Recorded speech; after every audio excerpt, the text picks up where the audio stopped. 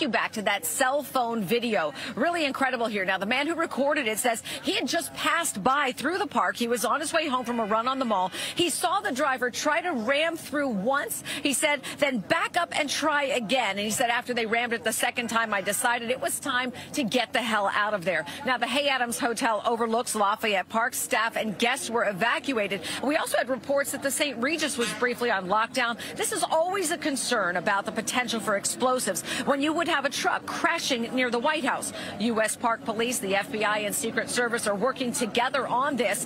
Tactical units sent in robotics to open up the back and inspect. Now, let's take a closer look at some of the items found inside.